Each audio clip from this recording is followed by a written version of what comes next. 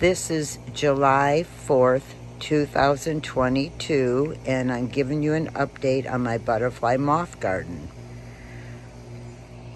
Over here is passion vine, and its host plant for the variegated fritillary and the great leopard moth. Over here is Virginia snakeroot, and this is Aristolochia serpentaria, and this is Aristolochia macrophylla, and its host plant. These are both host plants for the pipevine swallowtail, and yeah, they've been laying eggs on it like crazy.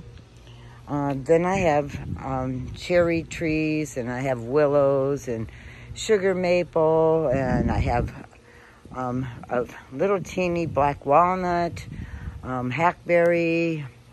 I have spice bush. I have another cherry, a choke cherry, and these are all host plants for different moths and butterflies.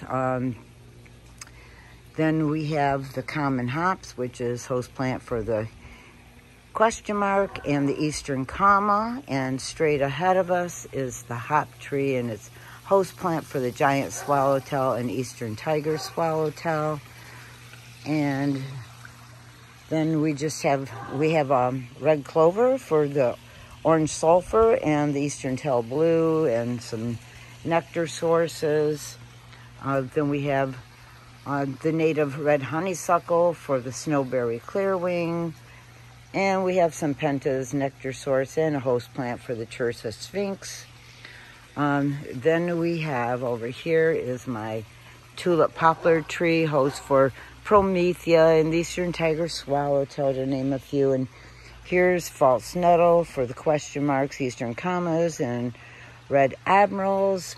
This is my oak tree, host plant for many different species, including the Promethea.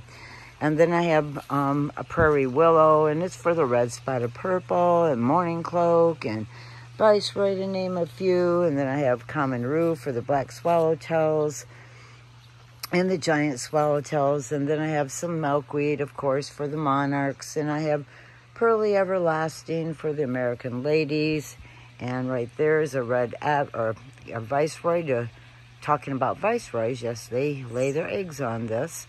And this is wild black cherry, and it's host for the red spotted purple and the eastern tiger swallowtail and many other species. And then in here we have more nectar sources, and I have a banana that I keep many species like to eat overripe fruit. So I leave the skin on and just make a little cut in here, and then it stays juicy for a week. Let's see, I have Verbena bonariensis. It's a great nectar source, and I have lots of milkweed in there for the monarchs. This is, over here is my nannyberry, and it's nannyberry viburnum, host plant for the hummingbird clearwing. Let's see here.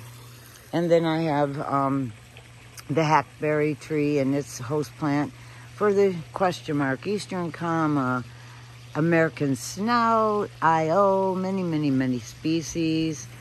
And then here I have my pawpaw tree, host plant for the zebra swallowtails. And I have staghorn sumac, host plant for the lunas. And way back there I have wild blue indigo, host plant for, let's see, the wild indigo dusky wing.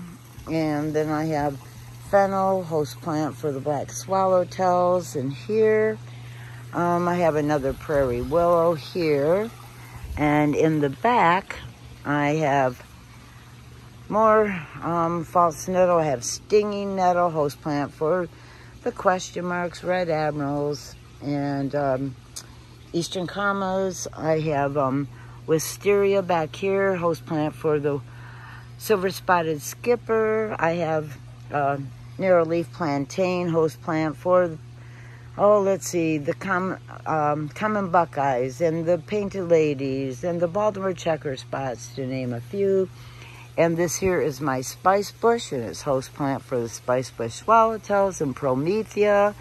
And then around the corner I have a prickly ash, and it's host plant for the giant swallowtails. And I have some more Aristolochid macrophylla here. So I just wanted to give you an update on my butterfly moth garden. Things are starting to pick up now. We haven't had no rain though for a long time. This is more pearly everlasting for the American ladies. But yeah, we haven't had any rain for a while, so things are not growing quite as fast as they normally would. But yep, I just wanted to show you this, and I may do another update a little later in the season. We'll just see. So happy butterflying and mothing.